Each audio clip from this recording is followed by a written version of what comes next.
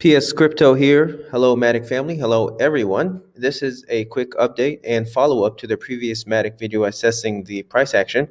In the previous video, which I did when Matic was about 35 cents, I told you we will see a pump within the next 48 hours to 45 cents before we would need to reassess the situation.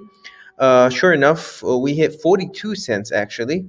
Hours after my video, and now we are in a familiar territory again. Looking at this graph, some might disagree, but I think we see a wedge pattern here, a symmetrical one, maybe slightly rising. We are at a critical level. We've been rejected many times here. Next, we could either break through and retest this line.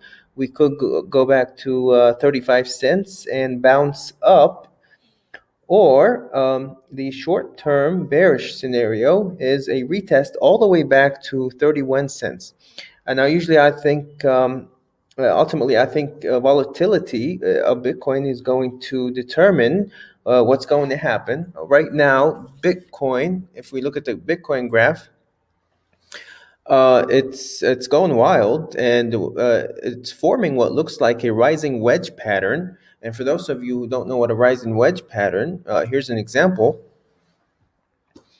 Now, such patterns actually break down most of the time, and so this week is going to be a scary week for longs, or maybe next week, because I think if we look back here, we actually might see a 64K Bitcoin before a potential breakdown.